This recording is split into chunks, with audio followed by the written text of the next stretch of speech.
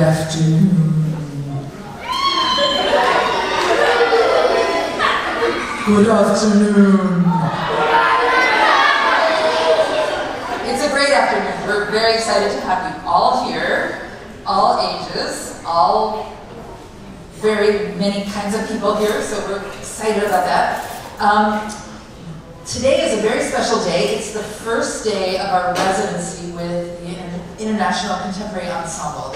And if you don't know, our residency series means that we bring in some artists from elsewhere, usually, or from the area, and they spend more or less a week with us. And what they do for the public is midday news, which this is, which is often sort of informal and collaborative, especially today, it's really special. That way. And then they work with our classes and with our professors, and in this case it's Jenny Johnson, who's right there. They're going to work with her class all afternoon and do some more collaborative things, and sometimes we have workshops and things like that. And then on Saturday night will be a concert, and this concert will be really unusual, I think, because in this case they're going to use this space in ways that probably none of us have ever imagined they could. So I'm really looking forward to seeing what you come up with. And their creative process will be happening all day tomorrow. So if you want to peek in, this is where it'll be happening. So the International Contemporary Ensemble is a large ensemble of which we have a contingent here from all over the place, I think. And they do work with immersive, influenced by the environment, mixed media, electronic, acoustic,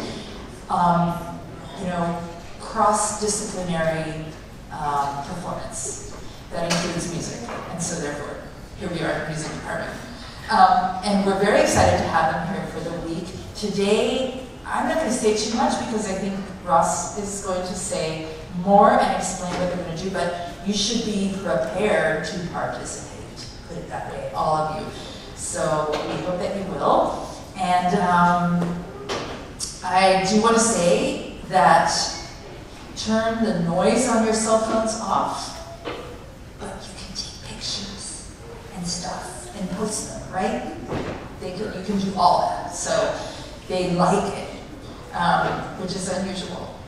What else? Let's see. Our next concert is October 26th in the chapel, and that is an Estonian vocal ensemble. So if you want to know about that and more other things, you can put your emails on our email list, which we'll have outside in the lobby after this concert. And I just wanted to say that this concert in particular, this week, is partially funded by the New England Foundation for the Arts Expeditions Program. And we're excited to have their support, and thank you to the music department and our residency fund, which allows us to do things like this all year long. So with that, please help me welcome Ross Carr from the International Contemporary Ensemble. Hello, thank you so much for having us. My name is Ross, and you can call me Ross. We're going to have some interactive components today, so if you get to talk to me, you can feel free to call me Ross. And we're very grateful to be here and to present an afternoon of interactive demonstrations focusing on the music making and philosophy of Pauline Oliveros. Who's heard of Pauline Oliveros before? Oh yeah, absolutely. Yep, one, two. Everybody knows who Pauline Oliveros is in this room. And she was a huge mentor for us. She was a teacher and a collaborator, and she's a composer. And she introduced us to all different types of ways of listening. And today we're going to focus on a piece of hers that she composed called Sound Listening. And we'll take the piece apart today. Instead of just performing it for you and having you watch and listen to it, we're going to unpack exactly how the piece is made, how it was composed, and ask for your help in composing it. It's a participatory event, and so we're looking forward to interacting with each of you on this project. First, I'd like to introduce my friends in the ensemble, the International Contemporary Ensemble. This is Lee Harris. She's a vocalist, and she plays an instrument called the theremin. Who's heard of the theremin before? Yes, so many. Well, we're going to have a whole special session with the theremin, and maybe a few of us will get to try it out. Next up is Nick Hofek. He's a lighting designer, and so on Saturday's concert you'll see all sorts of special colorful lights that will be designed in a specific way to make an immersive experience. This is Dan LaBelle, guitarist, electric guitarist, and he'll be helping us with creating sounds on electric guitar today, but also plays acoustic guitar as well. And then composer Bergrun Schneidernsdottir is from Iceland. Who's been to Iceland before? Yes, exactly. Exactly. And she's coming to help us with a piece that involves light bulbs that instigate sound, that create sound, that encourage musicians to play. So we're going to be making music with lots of different stimulus, with things that come from movie score soundtracks, with lights, with music boxes, and all with the thinking and philosophy of Pauline Oliveros. So I'm going to jump into that a little bit. And by the way, this is Carla Brown. She helps to run and manage the International Contemporary Ensemble and went to Wellesley. So that's our team today, and we'll add a few more folks for the Saturday concert. But I'm going to leave enough time at the end for questions, so you can be sure of that. We'll have some interactive parts in the middle, but to start, I'd like to introduce you to some of the sounds we'll be using today, along with Pauline Oliveros' philosophy. So Pauline Oliveros was only recently passed away in 2016, 85 years old, and she was a pioneer of electronic music and of a practice of listening that really thinks of the entire surroundings, every part of your environment. When you're inside, when you're outside, no matter where you are, you have the ability and opportunity to listen very deeply. So that's the place we're gonna start today, is the idea that listening is not only something that you do in order to know what's happening around you, it's something you can do in order to really deeply understand the environment that you're in, and you can listen so actively that you can hear what's in this room, and maybe even what's beyond this room, if you listen carefully enough. So the first exercise that we're going to do together is a listening exercise, and it's the first part of the piece, sound listening. But instead of us making sounds that you listen to, we're going to listen to just this room, and to the sounds that come from around us. And I want to encourage you to listen first for 5 seconds, and listen to only the sounds that come from within the immediate surroundings. Then take 5 seconds and listen to the whole room. And then take 5 seconds and listen to whatever you think is happening outside the room. Listen so far and listen so deeply that you can think about wind blowing through the trees, or cars passing, traffic, all of the sounds of the environment. That's what we're going to bring into our brains. That's the starting place. Let's do that together. So I'm going to count to 5, and then listen for 5 close, listen for 5 near, and listen for 5 seconds as far away as you can, in your imagination and elsewhere. Does that sound good? Yeah. Okay, so we're going to close our eyes. 5, 4, 3, 2, 1.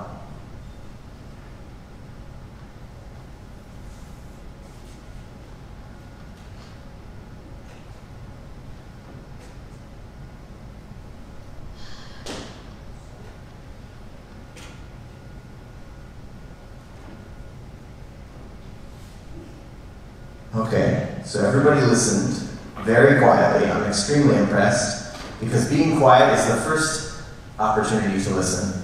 And then from there, I think we heard some sounds. Who heard some sounds in that? Yeah, what did you hear? I heard a loud stomping noise. I did hear 1 foot, yeah. I heard someone giggle. A giggle? What did you hear? I heard Okay, a car, okay, interesting. 2 more, yeah.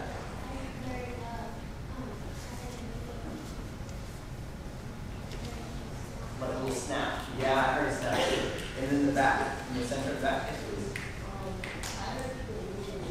Yeah. So sometimes what listening that deeply allows us to do is notice that every movement we make makes a sound. And so that's what we're going to be amplifying today on this table. Every small movement will be amplified through a special system. And we're going to ask you to help with the creation of those sounds. But first, I'm going to give a little demonstration. I'm going to ask Bergrun, my friend and colleague, to come up and help demonstrate some of these sounds. We'll take questions. questions at the end. We'll have a whole session at the end for questions.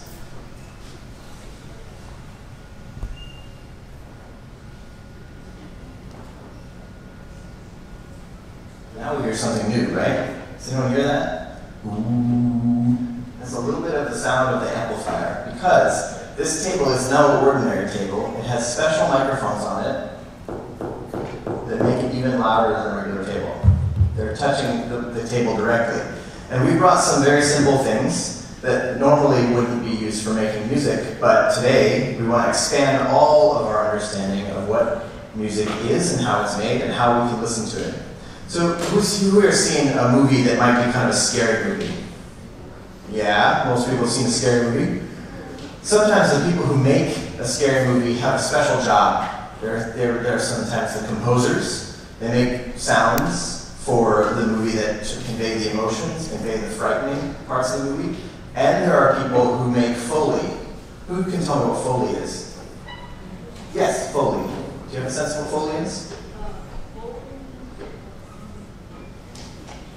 Close. Yes, there's that element of it. Anyone else have a thought? Okay, please. It's the name of your principal. It's also the name of a guy in the early 20th century named Jack Foley. Jack Foley created the industry of sound effects. So sound effects are called Foley. Foley could be something like, let's say you're walking on a gravel road. Let's say Mr. Principal Foley is walking on a gravel road, and you might need to hear that sound. Well, you don't necessarily record that sound in the shoot, in the movie shoot. Sometimes you add that sound later. So a lot of these sounds that we're going to show you come from that world of Foley sounds. So let me ask you this. I'm going to go off the microphone because I think you'll be able to hear me okay still. And what's this? A comb. It's a comb, exactly. So if we just play the comb like this, it's not the most interesting sound. But if we touch it to our special amplified cable, what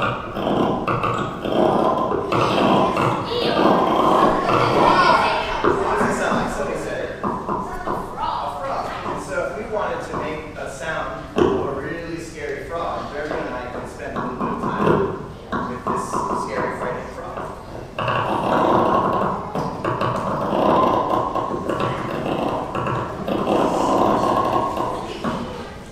It's a scary frog, right? Okay. All right. So who's ever seen one of these before? Whoa, what's that? What is this? This is the inside of a grandfather clock. And so instead of having big bells like you have in the carillon here on the campus, it has these long metal tines. And if we put it right next to that special table microphone,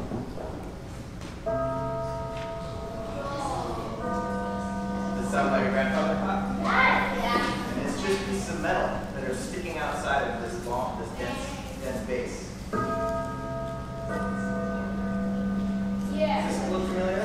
It's a violin bow, or a bass bow in this case, a little bigger, thicker, wider.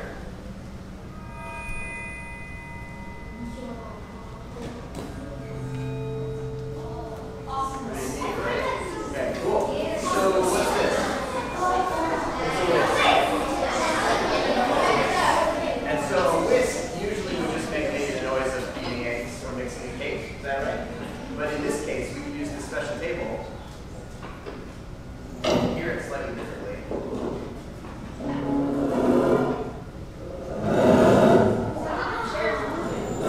Exactly. So from the sound effects for a movie, if we want to have a creepy door opening or something like that, we could use that. Exactly. So then, the last thing we'll have, two wooden dowels, right? But I've carved some little grooves in them so that we can make it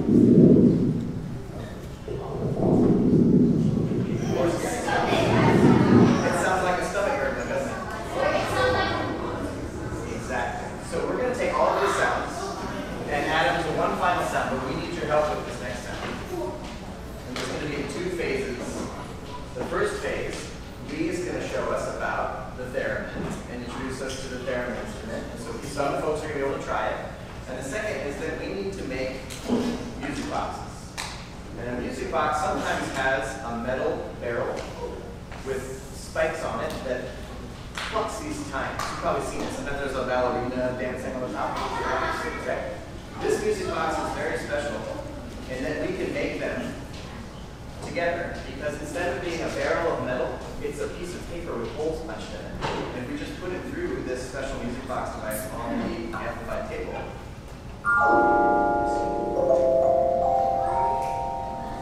That's cool. it is cool, right? Yeah. Right? What kind of horror movie does it sound like? Nightmare Before Christmas, the Generation Slave. Okay, that's great. Let's refresh our listening space once. So let's do another 5-second listening time. Take 5 seconds and refresh our whole listening ear space. Let's do that together.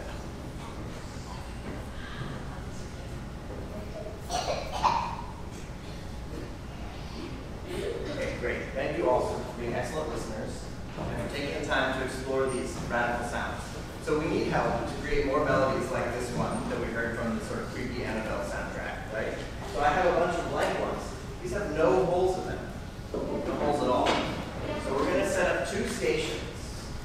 And Barry and I are going to be over on this station, and another station is going to be Lee. But first I want Lee to give us all an explanation of what the theremin is and how it works, so that when you go try it yourself, you'll have a sense of it. So thank you, Lee, for introducing us to us. Can you guys hear me? Yeah. Great. Hey, you are excellent listeners. Amazing. So this instrument, this is a new modern version of an instrument called a theremin. Theremin was an instrument made 100 years ago by a scientist from Russia named Lev Theremin.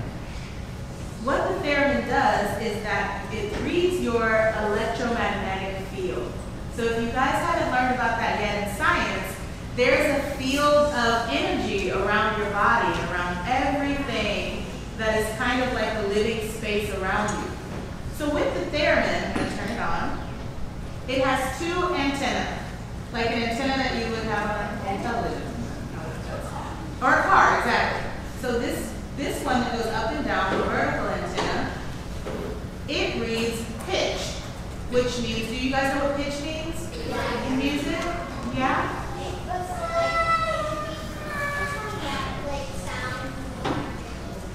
Right, so it's a sound like you guys are both saying the same thing. It's going to go from low to high. You hear that? Cool. And I'm going to bring my hand back, and it is lower. And I'll bring my hand forward, and it gets higher. Okay, so that's what this one does. And if I keep this hand in one place, this other antenna that I'm covering right here, I'm not going to tell you, you guys tell me what it does.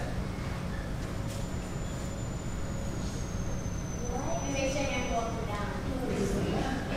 Watch again. Watch again.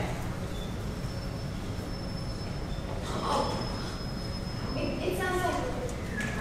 Okay, yeah, so what it actually does, it's like a door, it's like an opener of the volume. So it actually, if your hand is close, it's quiet, and then it's like you're turning the sound up without turning the knob, okay? So we have soft, loud, high, low, front, back, up, and down. And that's how the theremin works. You really don't have to touch it. And so when we're going to take a little bit of time to listen to the theremin, just 5 seconds of listening to some theremin sounds. At the end of that 5 seconds, I want to have 3 volunteers who want to try the theremin. And we'll also let that based on everybody being very quiet. And I'll tell you when it's okay to raise your hand to volunteer to play the theremin. The first 3 people. Okay? Let's hear 5 seconds of theremin.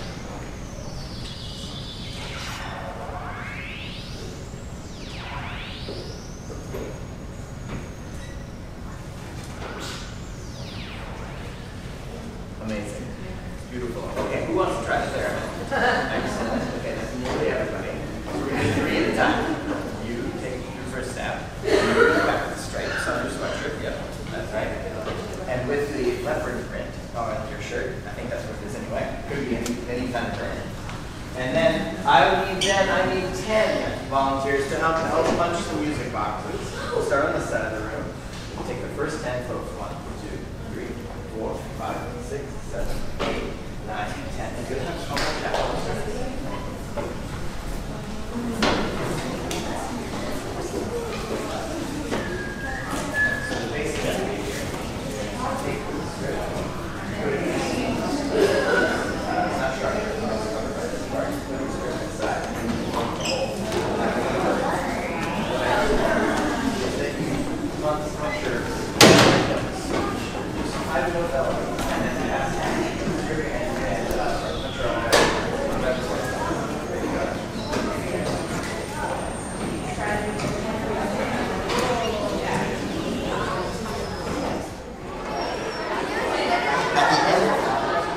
Oh, thank you all so much for submitting your compositions. I think there are at least 20 5-note compositions here. I'm going to select one at random and take a listen to it. Closed eyes. This one has about 7, 8 notes in it. Let's take a quick listen.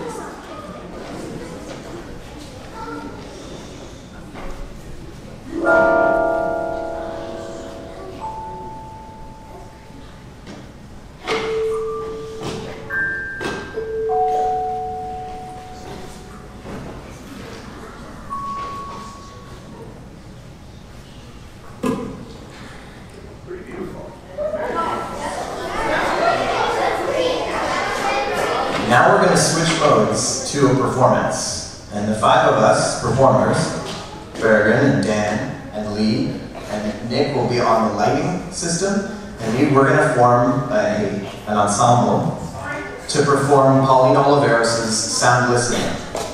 And the sound listening piece is in 3 parts. And the first part is for all of us together. It's the exercise we did at the beginning involving listening. So we're each going to take our places at our instrument. Dan's going to play guitar. Birgit and I are going to play the special sounds of the front table. Meanwhile, that's all going to be recorded so that we can play that back. Not those microphones, but these special table microphones. They're going to record it and play it back so that we can use the theremin, the guitar, and the percussion station to create another layer on top. So taking it back to that movie music example, we're going to start by creating a sound environment here on this table. And on top of that, we're going to play the soundtrack. That's a little bit like the structure of this piece. And Sound Listening by Pauline Oliveros has the first moment is about just listening. Very quiet, everyone in this room, we're going to do the same type of listening, which means you're going to listen close, listen near, and listen as far away as you can, so that your ears are as open as possible for the really soft and subtle sounds that Berger and I will play into the recorder. So we're going to take about 30 seconds of listening, and then you'll hear these subtle sounds. Mixed in with that will be your compositions that you made with the music box strips. And then in about 15 minutes, we'll take some questions after the performance is done. Thank you all so much for being such great listeners today, and I look forward to performing with you on the Pauline Oliveros Sound Listening.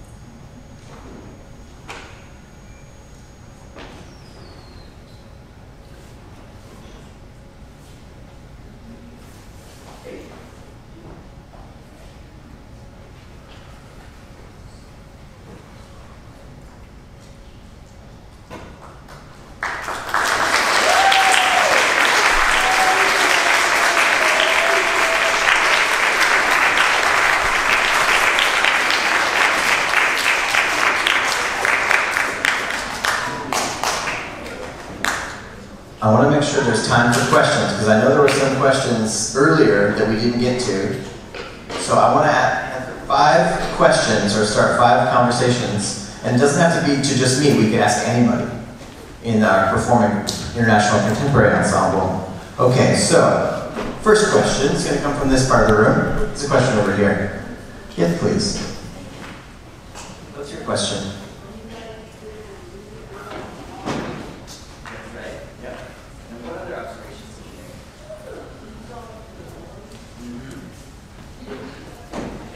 So he was saying that when we were playing the music, They were listening and watching. You could watch the noise and see us performing. That's a good observation. Thank you for that. Who has the second question? Yes, please.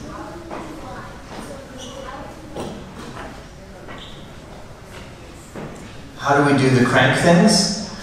These are called music box mechanisms, and you can buy them at some toy shops or order them on the internet. And basically, it's a bunch of little gears that turn the paper through like a conveyor belt, like at the grocery store when the food is being moved along toward the cash register. It's kind of like that. And then when the hole passes a note, it makes a sound because the little hammer is allowed to hit a little time, kind of like plucking a guitar.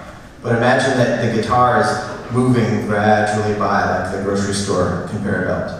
Who has the third question from this part of the room? I want to make sure everybody's sitting in the back. Yes, please, your question. Why was that so scary? I think that's a conversation. Who has a thought for why that was so scary?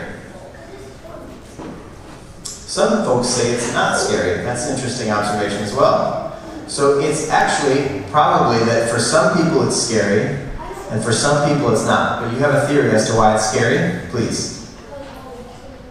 Halloween is indeed coming up, so this may be one of the variables at play. I'm pretty confident of that. Who has another theory for why it sounded scary or why it wasn't scary? Yes, please. I know the reason why it was scary, because some people punched notes that were low, some were high, and those low and high notes were a bit spooky. That's right. So some people composed a melody. You can see, if you hold it up to the light, you can see that there's some low notes and some high notes. And when they come in sequence, that can sometimes be scary. Another reason is that this particular card, when you punch it, can use any of the notes on the piano, all the chromatic scale for the musicians in the audience. So it's not just like the white notes on the piano, but it's also the white and black notes together, the chromatic scale. Who has the third question? I think we've got a good theory about why it was or wasn't scary. Who has the third question from the zone? Yes, please, in the red coat. What's your question?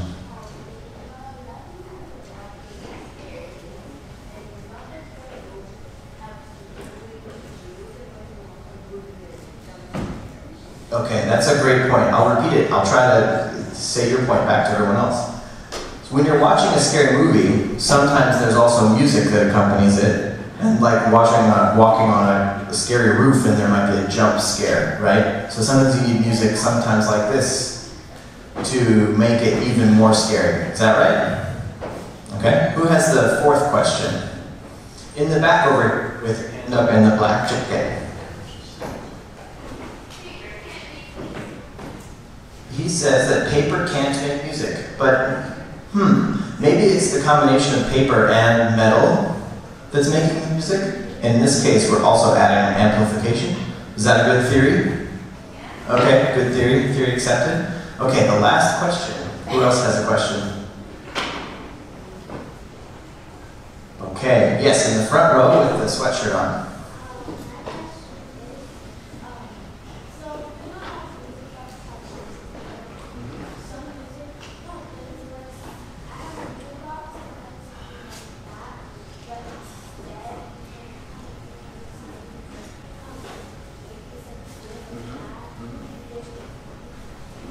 Exactly. So some music boxes don't use paper, right? That's part of your question.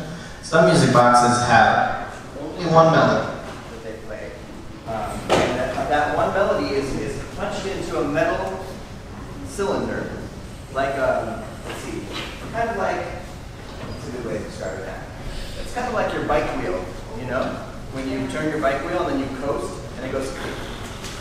That sound. It's kind of like that, but instead of it just rubbing metal on metal.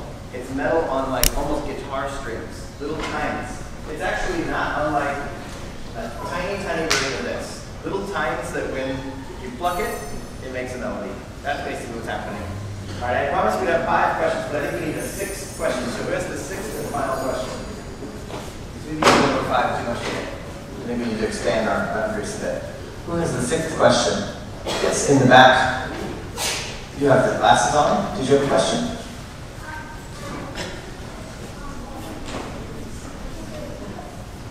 What movie the noises are from? Well, we had someone suggest it sounded like Annabelle. I suggested it sounded like The Nightmare Before Christmas with Danny Elfman as the composer. But what other sound? Maybe it's animated movies, not just live action movies. What else? Who else has a thought for what movie that could sound like? Yeah, with the red jacket.